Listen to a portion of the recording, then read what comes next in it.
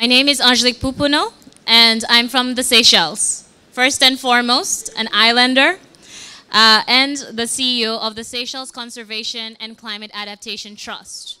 So my day-to-day job really involves financing projects in the Seychelles for adaptation.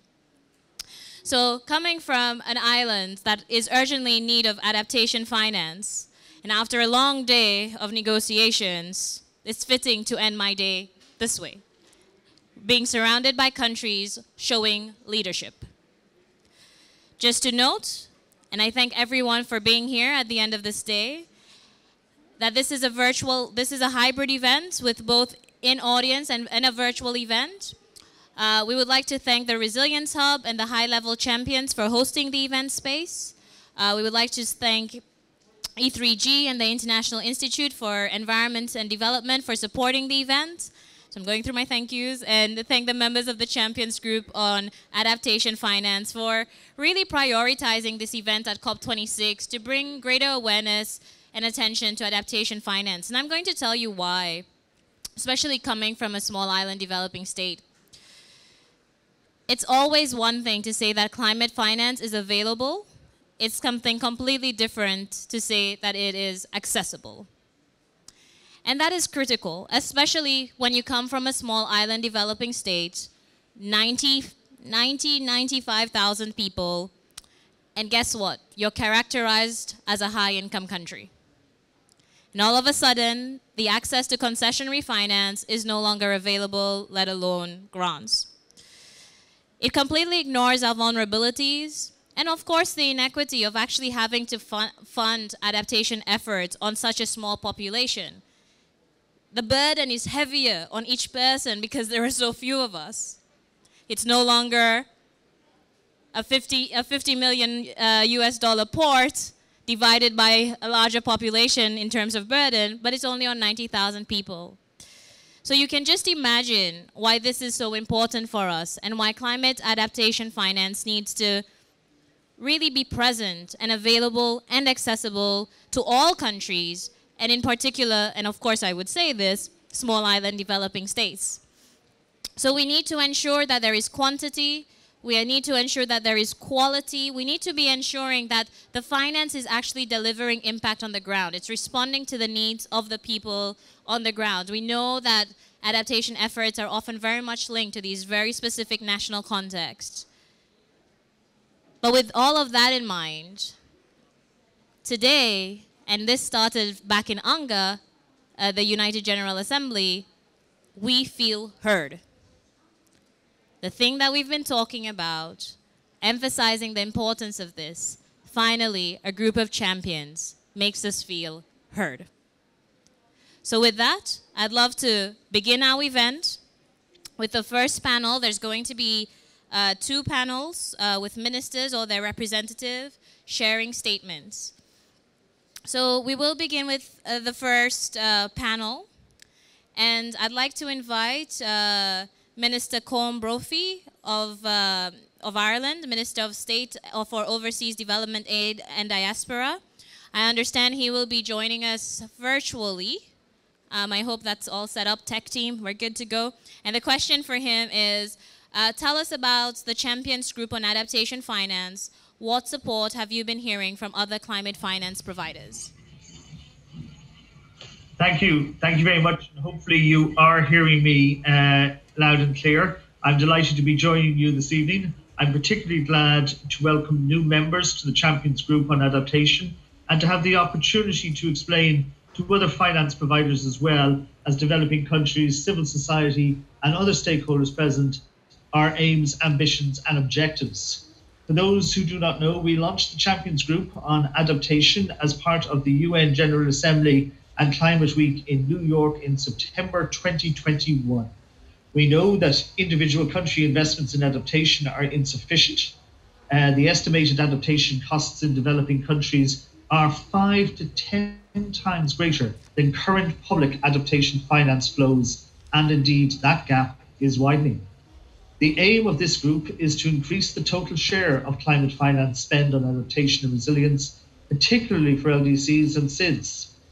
Now, we will lead by example in committing to a balanced approach in our own public climate finance.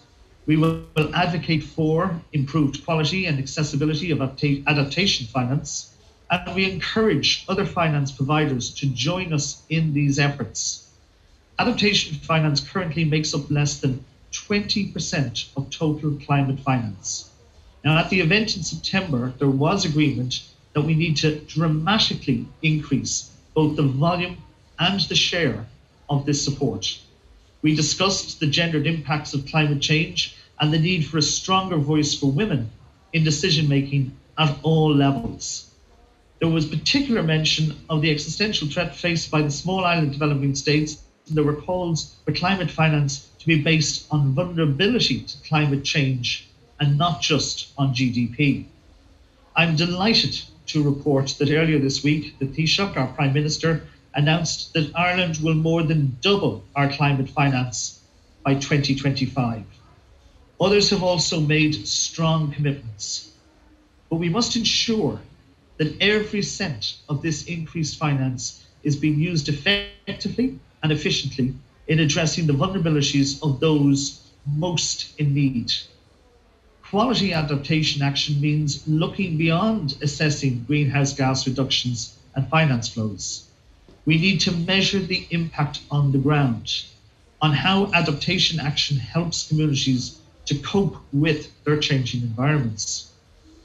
Since that launch in September, the Champions Group on Adaptation has been active in reaching out to partners at all levels, including multilateral development banks. We held calls with the Africa Group where we discussed capacity issues that inhibit access to finance, as well as issues that prevent capital moving to the local level. We've also taken on board recommendations from other groups, such as the call to action from the Roundtable process on SIDS and access to finance. This group is growing and the message on adaptation is being heard. I look forward to hearing from all present here on both the challenges and the priorities for how we bring forward more action on adaptation. Thank you.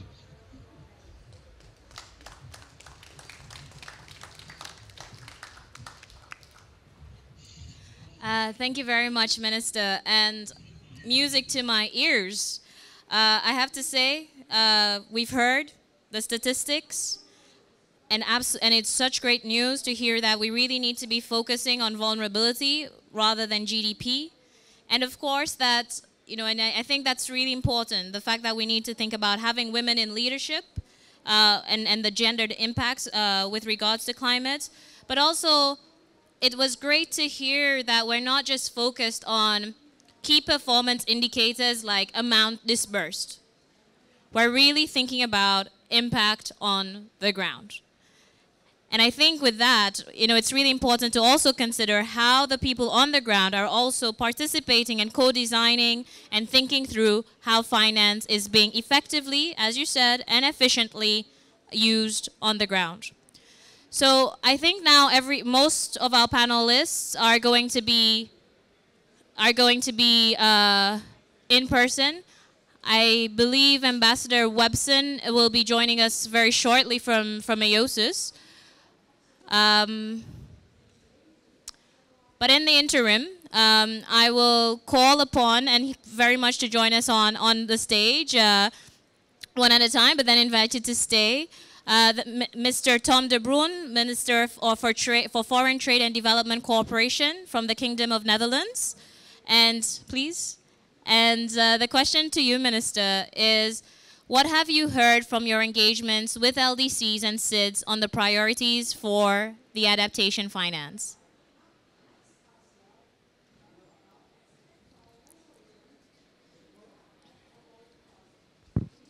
Yes, it works. It works. Thank you very much for organizing this meeting. And coming from a country where half of the country is below sea level, we know something about adaptation. So we understand the needs of the developing countries, and what they actually ask for is just what you said at the beginning: quantity, quality, and accessibility. And on quantity,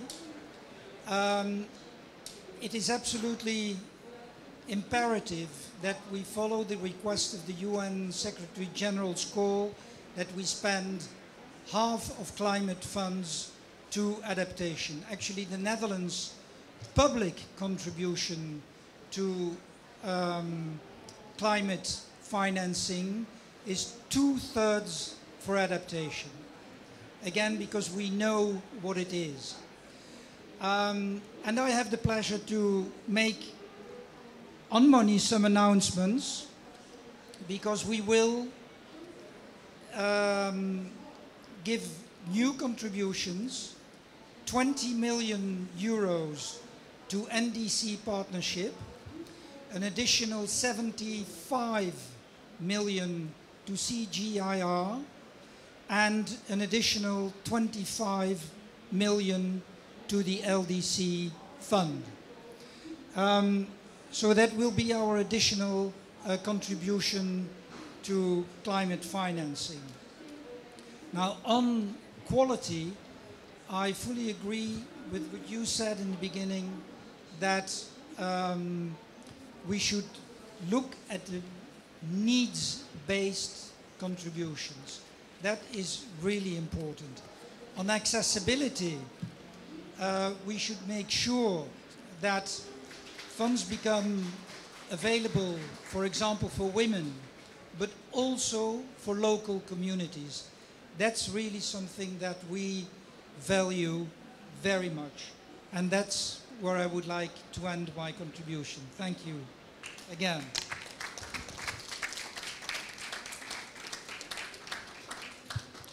Thank you very much, Minister. And it's amazing what you can do when everybody understands. And it's good to hear from Netherlands that you understand as much as we do the importance of adaptation.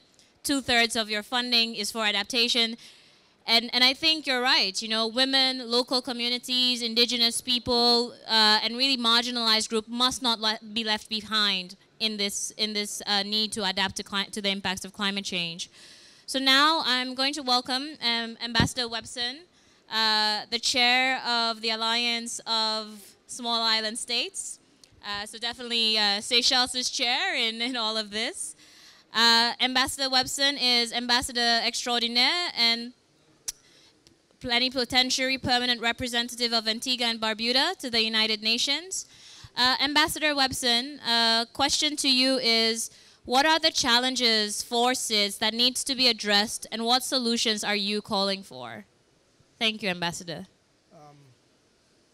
Thank you so much, Angelique. It's always a pleasure to be with you, and how much I admire your enthusiasm as you bring your youthful exuberance to these types of discussions, and doing it so well for so long. It's a pleasure.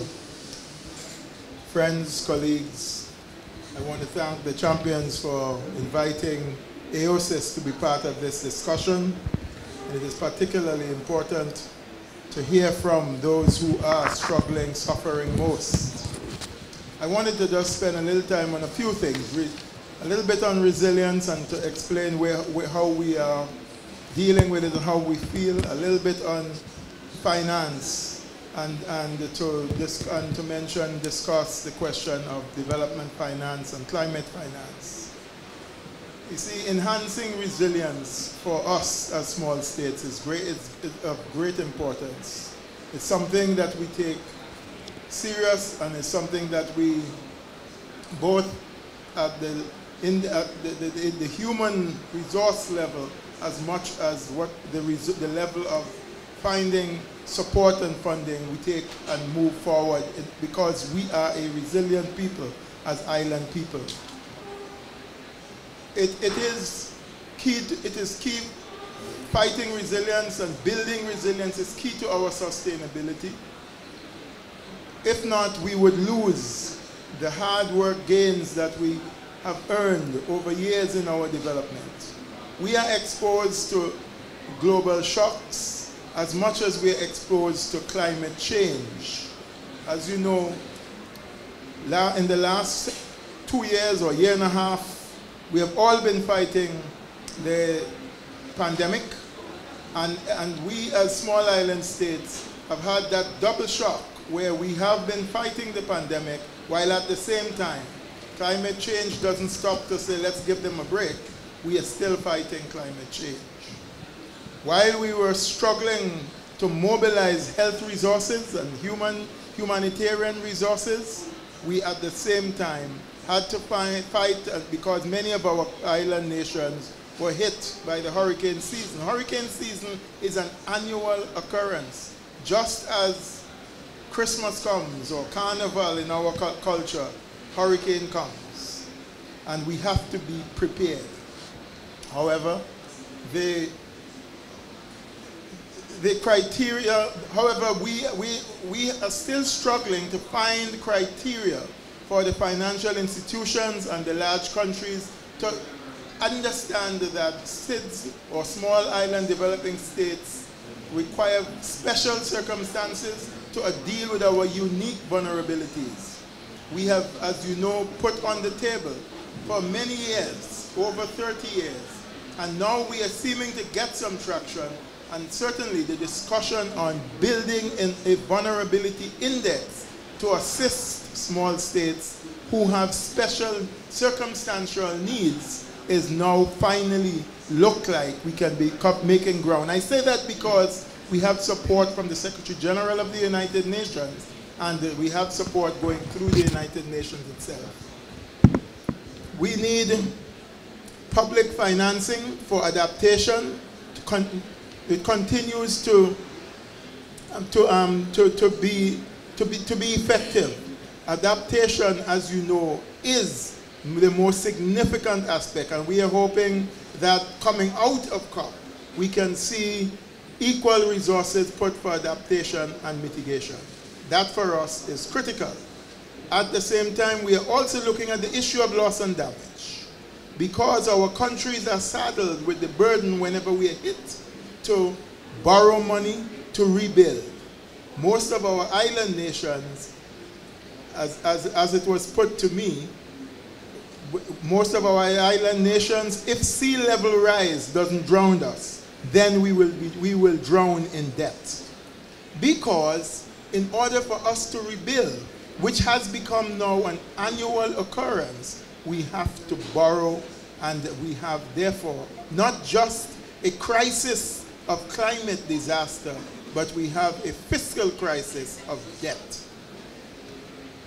To this end, we are working with the United Nations system to build a multi-vulnerability index.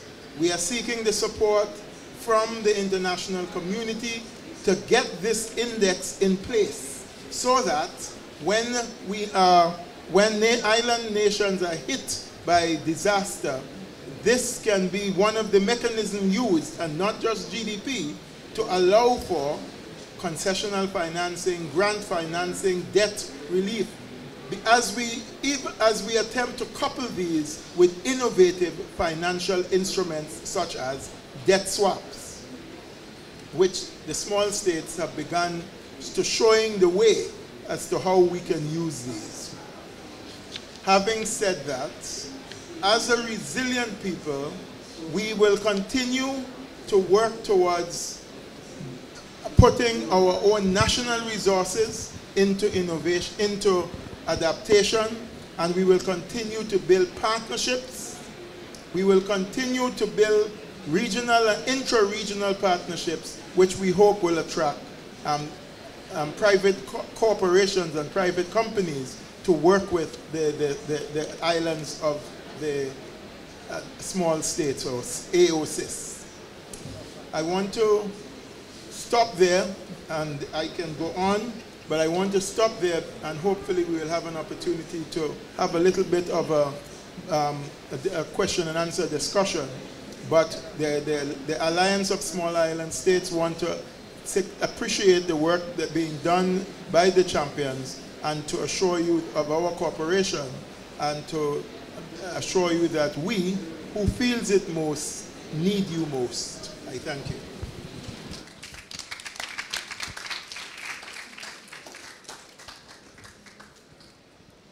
Thank you very much, Ambassador, and a lot to reflect there, but just a couple of points that I'll point to.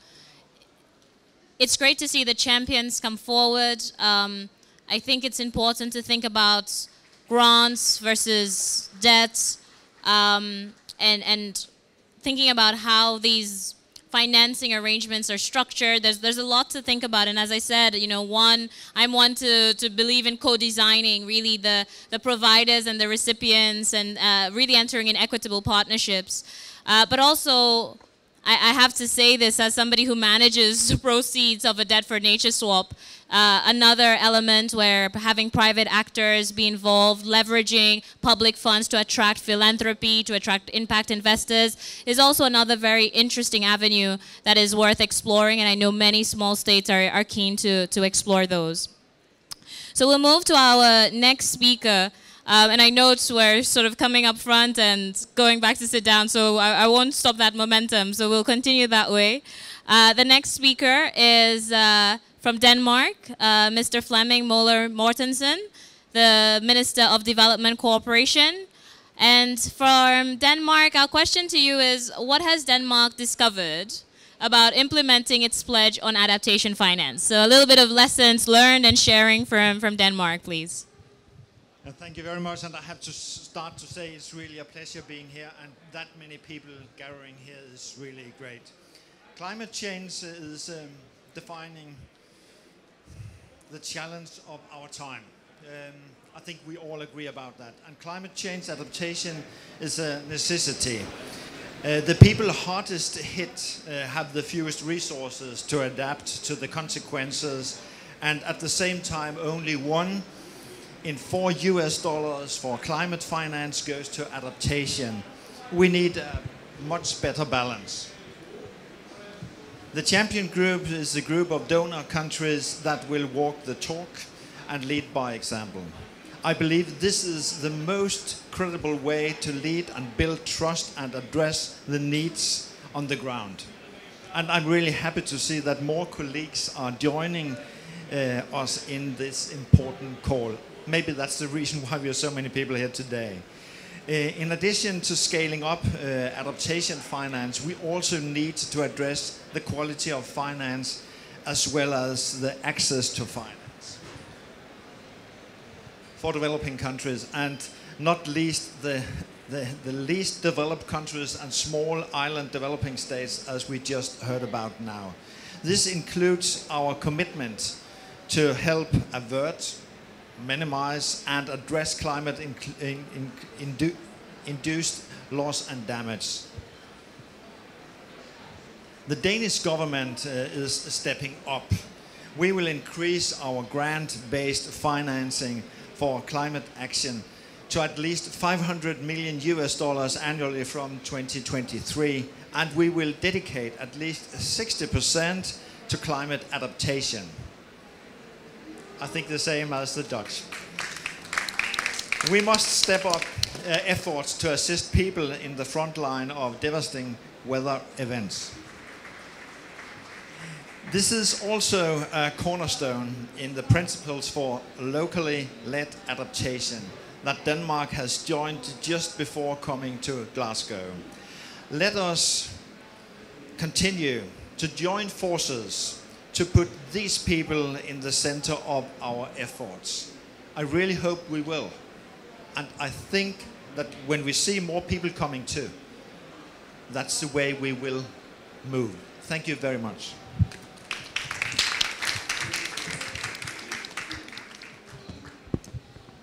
Thank you very much, Minister, and very much walking the talk.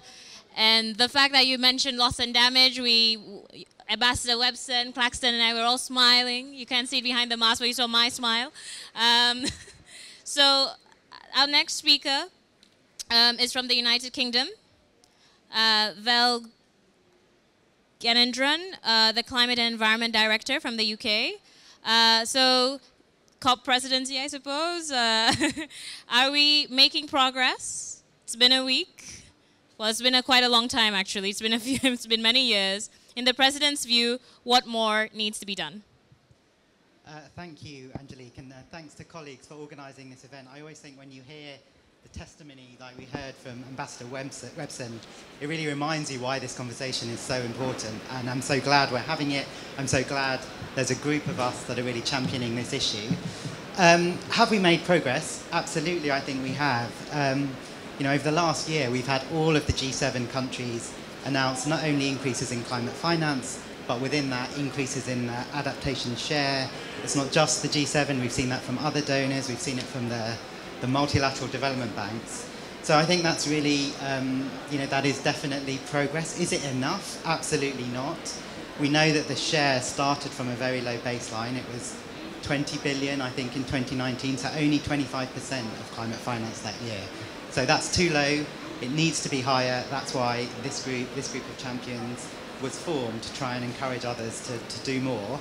I do want to say one thing, which is this shouldn't be an either or between mitigation and adaptation. We need to grow the overall envelope, and within that, we need more adaptation. So you can't, I don't want this to be a conversation about reducing mitigation in order to increase adaptation. Both need to grow. So that was one point.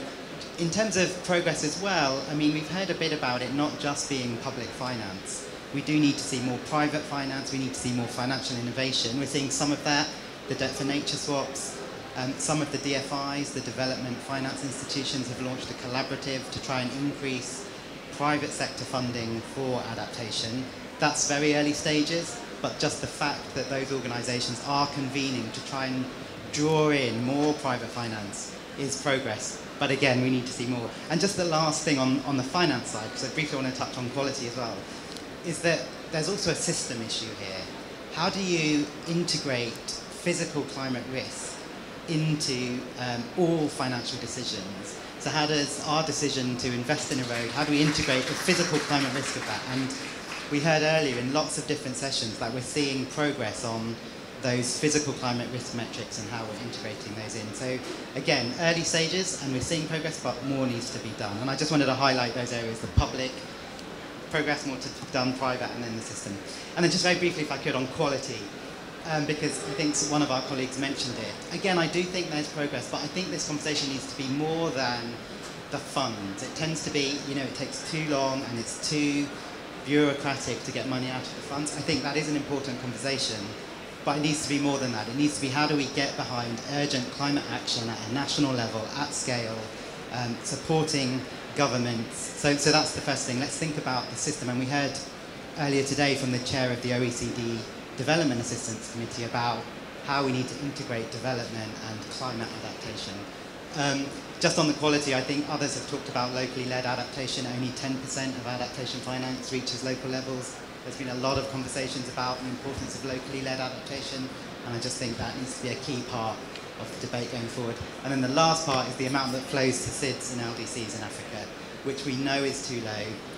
Not enough adaptation finance flows to the countries that most need it, and that also needs to be a key part of our agenda. So I guess when you wrap all of that together, yes, we have seen progress. Does that mean the job is done? Absolutely not. That's why this group of champions is so important, because we need to keep pushing this agenda, and both as the UK and as the COP president, we will continue to keep prioritising and supporting all of that.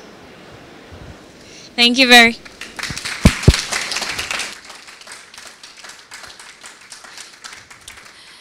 Thank you very much, and I think we're completely aligned and on the same page on all those issues. So glad to hear that we're not talking about taking away finance from mitigation. This is additional finance and being channeled towards adaptation. And I completely agree with you. It's not just about, there are a few things, right? It's not just about the funding being available. There's a lot of thought leadership that is going on in different institutions and countries. Some countries piloting these little innovations, hoping that we go to scale. And a lot of thought leadership about MDBs and banks now thinking about how are they including risk in their decisions. So absolutely, we're completely aligned and on the same page on this in terms of, yes, there's progress. I know there's a lot of thought leadership, a lot of thinking. We've got the champions group now, but more needs to be done. More countries need to join this champions group. So we're going to turn to our second panel, and I think we're we're going to have to keep it the same format in terms of calling each one up. But the next panel will be hearing from another group of countries, very much looking at what are the next steps to unlock progress on adaptation finance post COP26. So really the what next question. And of course, right, we're going to leave here. We don't want the political momentum to stop, and we know that's often what happens. We're all building up to an event, then the event ends, we all go home. What we don't want is no more business as usual, right? So to kick us off on this next panel, we're going to invite the minister from Sweden, Mr. And I really apologize if I'm butchering all of your names. I'm terribly sorry. If it makes you feel any better, everyone butchers mine.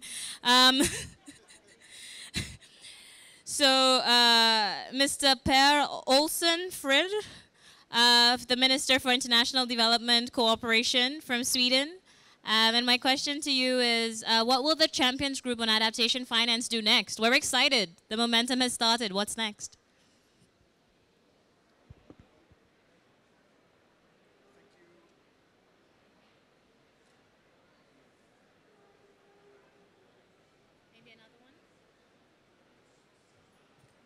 Yes, that's it. Someone switched it off. That was it.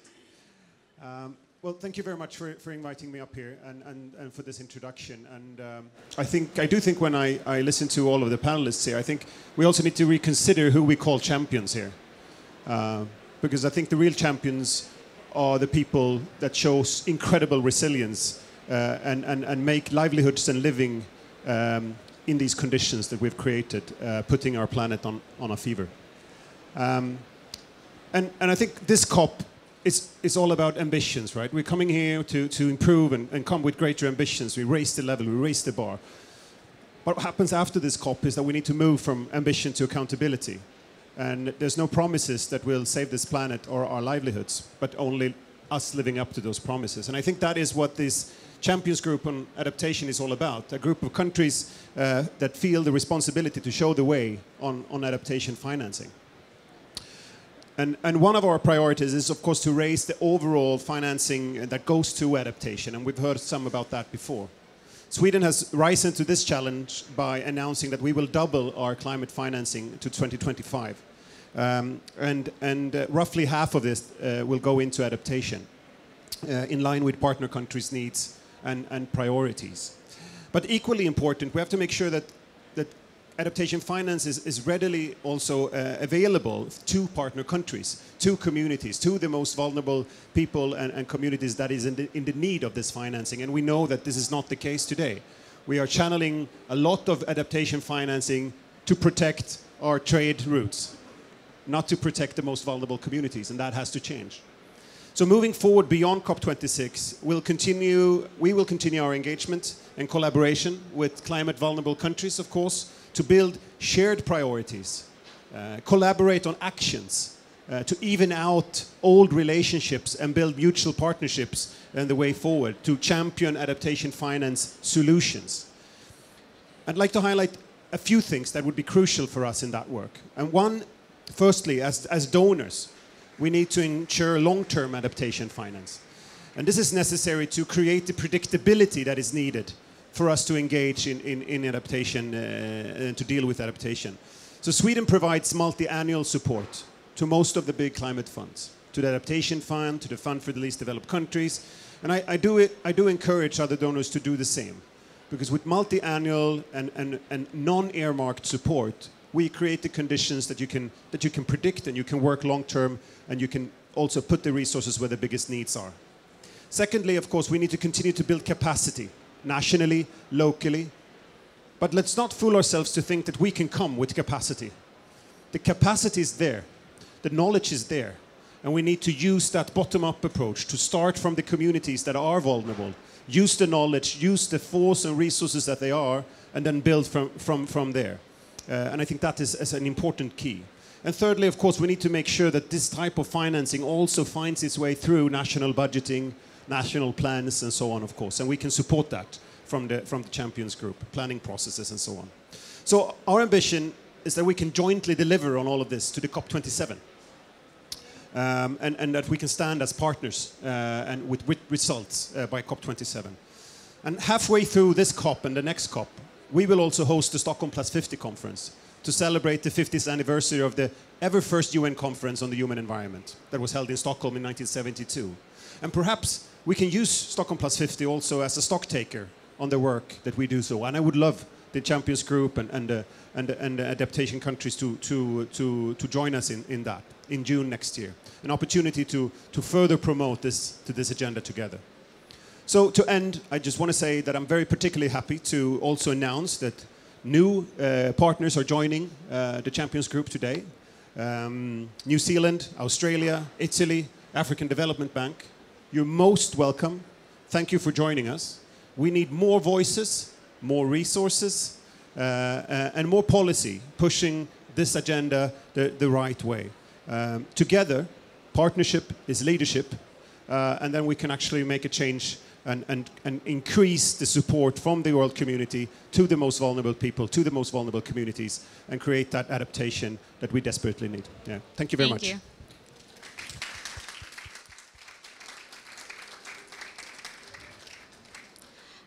So first off, I'll see you in Stockholm. I'll be there. Secondly, I really liked, you gave me an idea as you were speaking.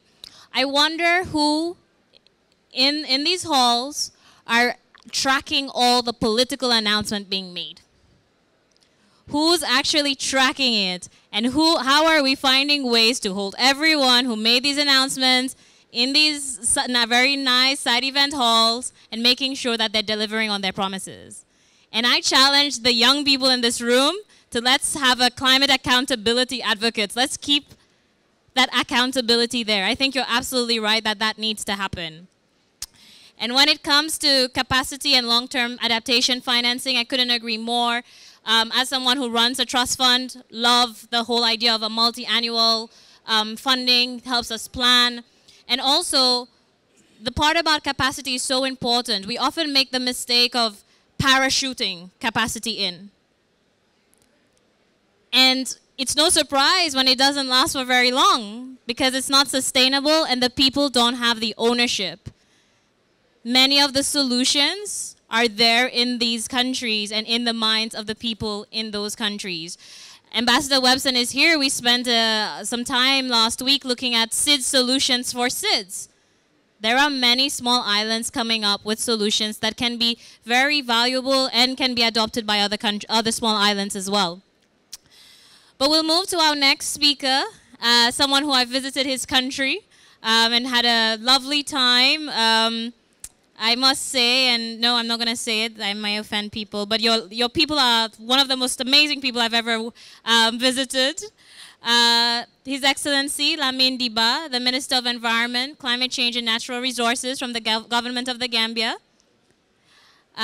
Minister, what are your priorities for addressing some of these issues on the road to COP27? We want to hear the priorities from the Gambia and least developed countries.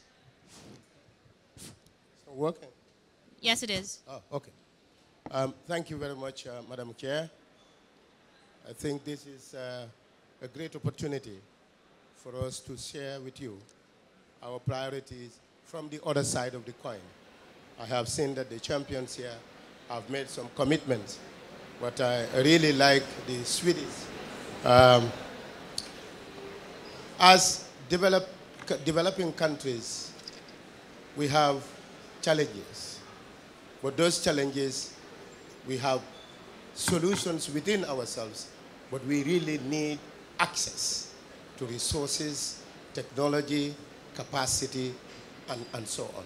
But to start with, Your Excellencies, I would like to join the AOCs and Malawi to welcome the champions, the adaptation champions. This is something that we look forward to. As we all know, Gambia is the only country in the whole world that has an NDC that is 1.5 degrees Celsius compliant. And here, we have clearly set our priorities in that NDC. And as a developing country, as a least developed country, I have just highlighted few of the issues. One is access, unfettered access to resources, that is financial support for adaptation. And here I like your approach of going down to the people, because that is where vulnerabilities are. That is where we need to enhance the resilience of these vulnerable groups and communities that suffered from the impact of climate change on their lives and livelihoods. So it is important that when we are designing these mechanisms, we need to take into consideration how do we reach out to those people. From the OECD report, only 10% of these resources is reaching to the grassroots, that is the people. And we need to change that paradigm. And we cannot change that paradigm without the support of you, the champions. And therefore, and all other mechanisms, either the 100 billion is here or it is not here before 2025. But as I said, we need these funds yesterday, not even today. These resources, other people from the small island states have talked about the vulnerability from small island states. But us in the Sahel, being in the Sahel itself is a vulnerability. We are at risk in the Sahel. So people's livelihoods are at risk every day. People are losing lives. People are losing livelihoods. How do we remedy this? Is to enhance our adaptive capacities at local level and at national level. This is a priority. One, we all know the Gambia, 75% of our population is engaged in agriculture. And agriculture is one sector which is very sensitive to climate change, but also a contributor to climate change. If you look at our NDC, you will see that agriculture is a priority, our method of production. How do we employ the power of science, technology, and innovation to change our method of production so that the people who depend on this sector can produce and enhance their productivity, but also enhance the value chain. We're also looking at our energy sector, which will enable us to achieve our NDC within the targeted time frame by reducing our greenhouse gas emission by 49%. This is what we charge ourselves in the NDC. But we're also looking at our waste disposal, which is also contributing to greenhouse gas. So what technology is available from the global north to support us to ensure that we do not only have waste management system, but a landfill that can enable us to manage, generate and manage this waste into a more responsible and responsive to climate change. The other aspect that is very significant in our priorities is resilience building. But the crux of the matter is, how do we access resources and get it down to the people? So these are our priorities. On behalf of my government, I would want to thank the Champion Group for inviting the Gambia to share our thoughts and also our priorities, which is very important for us. But one plea I have is that we are all together in this. And it is important that the global north also enhance their ambition. Because if not, what would happen, the small island states, the developed countries, with all these nice plans that we have, with all the activities that we have, it will all be negated by the non-action of the global north. So I think it is important for all of us to ensure that we have an ambition that is responsive to 1.5 degrees, nothing less. On that, I thank you all for your kind attention.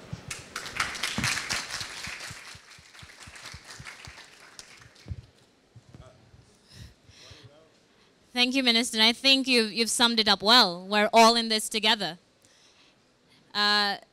So we all need to take action, ambition, finance, adaptation, and building resilience.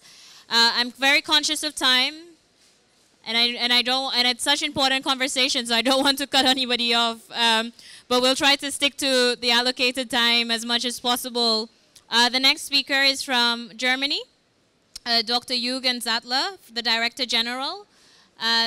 Yes, please join us up on stage.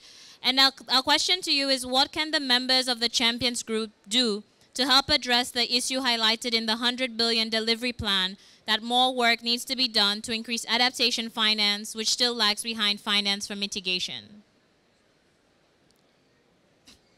Interesting question. Yes, I'll start with the quantity and the 100 million. I mean, we know there is a problem.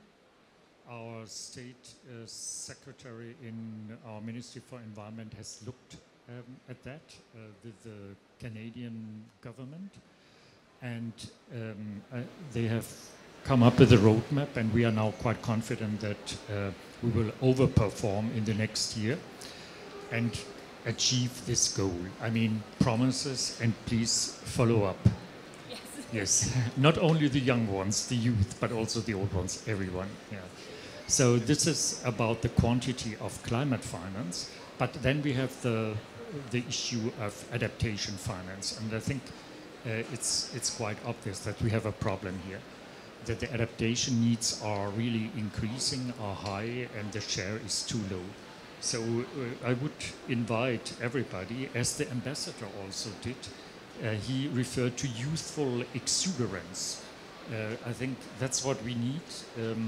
Exuberance, youthful or not, we have to get this figure up, more adaptation financing. And our youthful chancellor, Angela Merkel, she has announced only recently that Germany will increase its climate financing from 4 billion to 6 billion in 2025. And also we will increase the share of our adaptation finance. We want to see a balance between adaptation and mitigation finance. That's another commitment. Please track. And then with regard to the question, yes, how to, it's more on quality. I think my colleague from the UK said, no either or, grow the pie. That's right. But we can also look at another issue. It's where adaptation and mitigation finance is perhaps overlapping. For example, nature-based solutions, circular economy offers really possibilities to do both adaptation and mitigation. And again, with regard to adaptation finance, I would like to make another, it's not an announcement, but just to remind you that we increased, Germany, our commitments to the least developed country fund in this year by another 100 million to now 415 million euro. Again, please track. And perhaps the last point, access to perhaps another issue with regard to the quality, because I think the issue of debt has been raised. I think that's a very important thing. We have to try to provide this adaptation finance in concessional and highly concessional form, in particular for countries with high debt.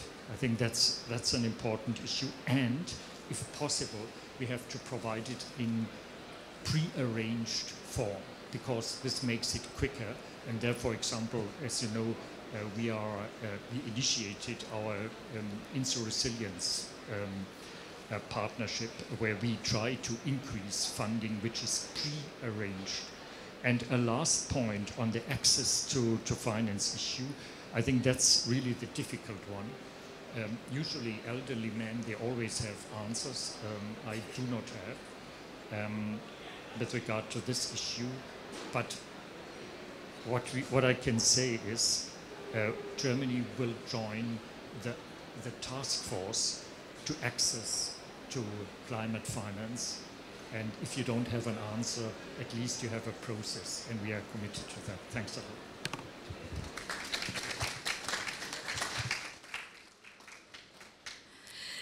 Thank you very much. We will follow up, and I feel that we get really good answers when we get the elderly white man with lots of other people together and we discuss and come up with solutions together. So I hope this task force is well constituted with lots of representatives, and I'm sure we're going to get the answer to access to finance. So moving on swiftly to Minister of Environment and Climate Change from Finland, Ms. Krista Mikkonen. Minister, our question for you is, how will the Champions Group continue to engage with SIDS and LDCs on this agenda? So we're listening very keenly. We've heard SIDS. Thank you. Yeah, thank you. Well, first I'd like to start telling you that Finland is also strongly scaling up climate finance for the developing country partners. During this government term, we have increased it by 80%. And we have also heard the calls for more emphasis on adaptation finance, and we are striving towards an even better balance. Well, we are very inspired by the work of the Champions Group. Improving the quality of and access to adaptation finance are very important targets, and of course, in addition to increasing funding as well. I believe we need increased understanding of risks, adaptation needs, and available solutions in order to successfully enhance resilience. I also have a pleasure to welcome the Champions Group to Finland, to city of Lahti, which is actually the green capital of Europe this year, just in 5 weeks.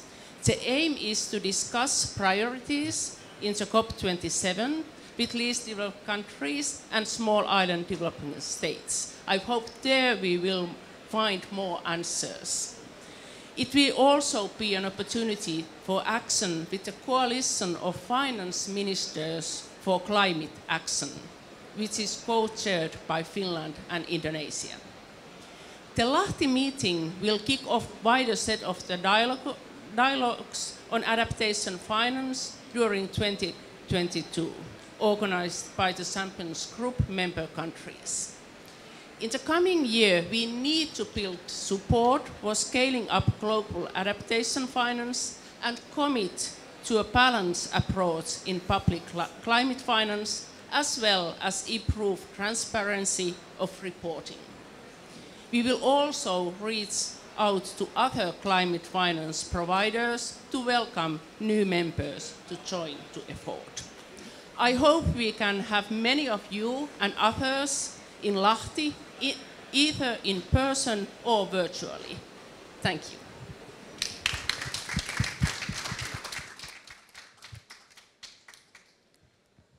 Thank you very much, Minister. I hope your call is heard and more countries join. And in fact, when the group was launched back at UNGA, I believe it was September, it was a small group of ambitious countries, though.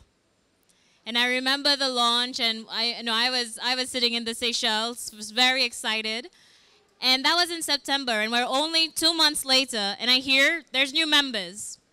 So it's really fantastic to see that new members are committing to the objectives of the Champions Group.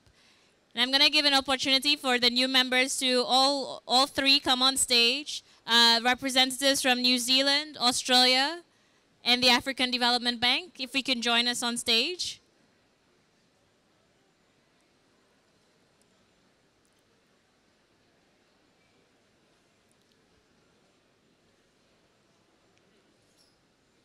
We have the ADB? No one's? Okay, so seems our colleagues from the African Development Bank have not been able to make it, but I'm sure we'll get an update from them later on. So the questions for our new champions. Why have you decided to join the Champions Group? And what are your priorities for supporting a better balance for and access to adaptation finance moving forward?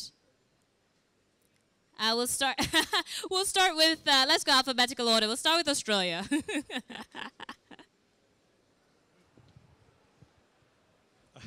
you very much. I am not, as billed, Ambassador Jamie Isbister, our head of delegation, who unfortunately has been called away to consultations. My name is Peter Elder, and despite the Scottish accent, I am indeed the director of our COP delegation this year. And I'm very honoured and delighted to be on the stage today to join fellow champions as a new member. And the one thing that Australia has been particularly inspired by is the ambition of the group. I mean, this is a group that leads by example, and Australia is very keen to sign up to that. Of course, focusing on adaptation and resilience is a key part of Australia's development programme. And in fact, over the period of the first commitment period of 2015 to 2020, over 70% of our climate finance is invested in adaptation and resilience building activities. Earlier in COP last week, our Prime Minister announced a doubling of our climate finance, meeting the high ambition goal. And we certainly expect that we will maintain a strong proportion, an above balanced proportion of that finance for adaptation. Our development assistance is very focused on our region as members of the Pacific family, the Pacific Small Island Developing States. And around $700 million of our $2 billion we anticipate will go to climate finance in the Pacific over 2020 to 2025. We believe that we have something to offer the Champions Group. We have learnt by partnership and experience quite a bit about deploying adaptation finance and the needs of our Pacific Small Island Developing States, but also our Southeast Asian developing country partners as well. And one thing, noting this is a can-do group and not just a rhetorical group, is we come with an offer. And Australia proposes to lead some work, drawing on the experience and the data that the Champions Group has, to prepare a qualitative paper on the state of play on the effectiveness of adaptation finance in time for COP next year when we meet again in Sharm el-Sheikh. We've heard a lot in the previous speakers about the quality of adaptation finance and about the sustainability challenge. And our report, we propose, will bring forward recommendations to improve the quality of adaptation finance and to give the Champions Group some added momentum going into next year's adaptation COP. So with that, again, Australia is proud to join the Champions Group and looks very much forward to working with our fellow members. Thank you.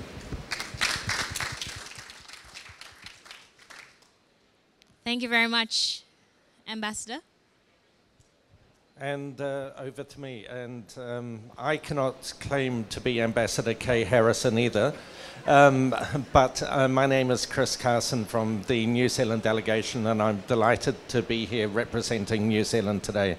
The question, I think, was why did we join? Well, for us, a key driver is because adaptation is just so important for our Pacific neighbours. And climate change is already reversing some of the development outcomes in the Pacific, which was a point that Ambassador Webson made earlier on as well. Even so, adaptation finance is currently grossly underfunded and imbalanced with, I believe, only around 20% of the finance going to adaptation. We joined because of the need to collectively encourage parties to do more to support the scaling up of adaptation finance and to get a better balance across the different finance streams. Thank you.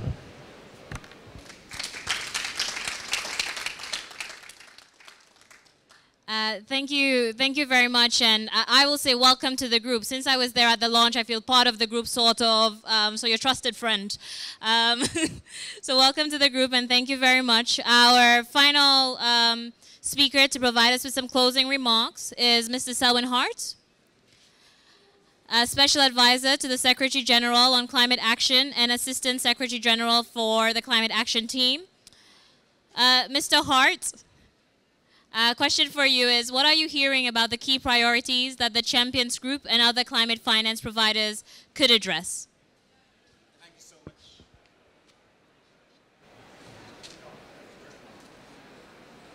Thanks for that capacity building. But it's a pleasure to be here, and what have we been hearing? One of the inconvenient truths of the global response to the climate crisis is that adaptation and resilience remains the neglected half of the climate equation. After close to 30 years of international climate negotiations, adaptation finance remains a mere 25% of total climate finance. 25%.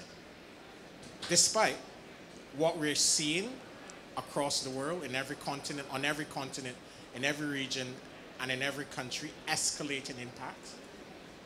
Despite what was promised in the Paris Agreement to balance adaptation and resilience finance, it still remains a mere 25%. That is not balance. That is not balance. And when you look deeper at the numbers, this 25% represents about 20 billion. And the estimated cost of adaptation to the developing world will rise to as much as $300 billion a year by 2030. This is outrageous. I've said this before, and it's unacceptable. So first and foremost, we have to significantly scale up climate finance. And this is why the Secretary General has been making this clarion call for the last year or so, call to donors and the MDBs to increase their climate finance to at least 50% of total climate finance. And we thank the Netherlands, Denmark, and Sweden that have responded positively. Now, champions, you need to step up. You need to step up. You just can't call yourself a champion and not respond to this. Secondly is the issue of access. Many of you have heard the concerns of the developing countries, especially those on the front lines of the climate crisis. In 2019, adaptation climate finance declined by 25% to the small island developing states. SIDS in 2019 received 1.8% of total climate finance flows. And these are countries on the front lines of the climate crisis who are recognized and acknowledged as being vulnerable and the first to be impacted in every decision and resolution on climate finance that's been adopted as part of this convention. So we need to do better. We need to do better. On the access question, the tools, the instruments, they're all there. And I heard someone say, what do we need to do? I have 3 recommendations for you to champion as champions in the places that matter. First, reduce the red tape. The red tape and bureaucracy is a massive challenge to SIDS, LDCs, African countries, vulnerable countries who need this finance more. So we need you to champion a reduction of red tape and bureaucracy on the boards of the MDBs, in the GCF, in the GEF. These are the places where we need you to champion the reduction of the red tape. Secondly, capacity building. Yes, these countries are usually small or poor countries, and they need capacity building support to prepare and execute and implement projects. Badly needed capacity building support across every single SIDS region. And the third priority, the eligibility criteria and the thresholds that are used to grant access to climate finance and development support in general. These per capita income being used as the sole measure. On fares, we know the rationale, but it significantly undermines the ability of vulnerable developing countries, primarily the small island developing states and middle income developing countries who need adaptation support. So we need you as champions to champion this issue in the OECD, on the boards of the MDBs and other places where these rules are unfairly applied. So, increasing the volume and solving the access issues. This is what we've been hearing. We have a unique moment at COP26 to make a dent and send the right political signals that we're seeing a sea change in how adaptation issues are dealt with. So as champions, I really encourage you. I thank all of you for joining this group. It has been an amazing and marvelous experience working with all of you. But our work does not and will not and must not end at Glasgow. We need to take it through COP27, through COP28, every day, every hour, every minute. Because when you look at what is happening in the vulnerable developing countries, when you look at what is happening in the developing world, when you look at what is happening in your own countries, we must all recognize that this is a race that we cannot afford to lose. So thank you, champions. You have our support. We will work with you, and we will win this race. Thank you.